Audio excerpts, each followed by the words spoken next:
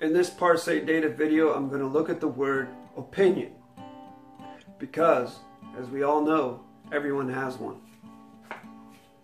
It took a lot of searching and a lot of cross-referencing, and this is what I found.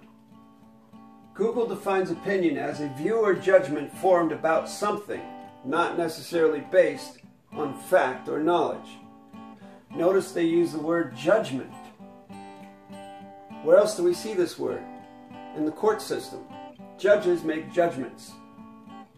They pass down case judgments, not necessarily based on fact or knowledge. So it's a judge giving an opinion, not necessarily based on facts or knowledge. Parsing the word, I found O to mean no and not. I went to Latin and Old English.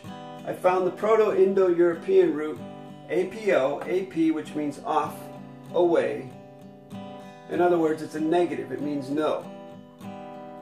An example of that would be the word open. Open, when you parse it, it means no pen, as in no enclosed area. It's open, no pen. Next, I parsed the word PIN, and I found it to mean point. And then ION, which is a word-forming element meaning contract. Going further, I went into, I believe it was the fourth edition of Black's Law Dictionary, and I looked up legal opinion. And they define it as a statement written by court judge, judicial officer, or legal expert. What is a legal expert? Legal is basically a collection of contracts.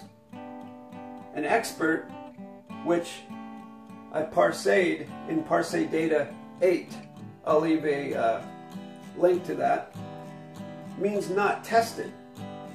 So it's written by a collection of contracts that are not tested. In any case, a legal opinion is a statement or judgment not necessarily based on fact or knowledge. So, I've concluded that the word opinion means no point contract. It's just an opinion. It means nothing without facts, without proof, without evidence. Thank you for watching.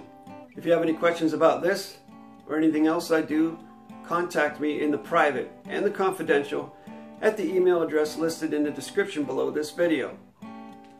If you like it, hit like, subscribe, share. Thank you very much for watching.